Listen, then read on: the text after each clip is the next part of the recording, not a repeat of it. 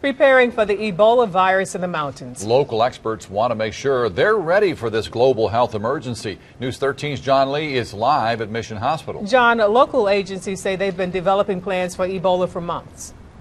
That's right. Last week there was a meeting targeting Ebola, including Mission Hospital as well as the airport, as well as Buncombe County health officials, and they discussed the disease that has been on their radar for some time. The likelihood of a true outbreak in the United States is extraordinarily low. For several months, Mission Hospital says a team of experts have formed a plan to brace for a potential case. In the event that we see any patients who we suspect have Ebola virus. Neonatologist Chris DeRienzo is Mission's chief patient safety officer. He says Mission's plan goes beyond CDC recommendations, telling us Ebola is now built into the electronic screening process to help nurses.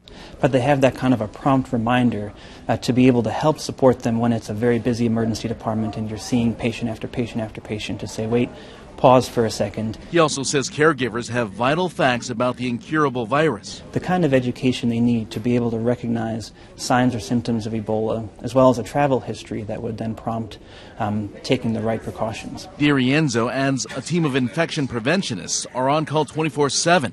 Now, this is an example of an isolation room at the hospital.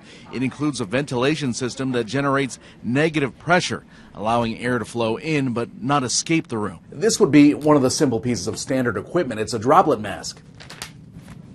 As you can tell by this part right here, it protects your eyes from fluid that could potentially carry the Ebola virus. But would also keep virus particles from entering a caregiver's mouth, as well as a fluid-resistant gown. But the historic Ebola case in Texas raises concerns about what could happen anywhere. I don't think that we have all the answers as to what really happened in Dallas. When that patient first went to the hospital, he told the nurse about his recent travel to Liberia, but that information didn't get to the doctors evaluating him.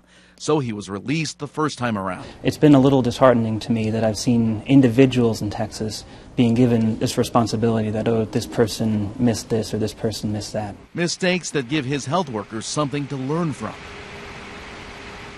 And so the doctor says the key, his job essentially, is to provide the resources that are necessary to help those workers make sure they don't make mistakes that could end up being deadly. Reporting live here in Asheville, John Lee, News 13.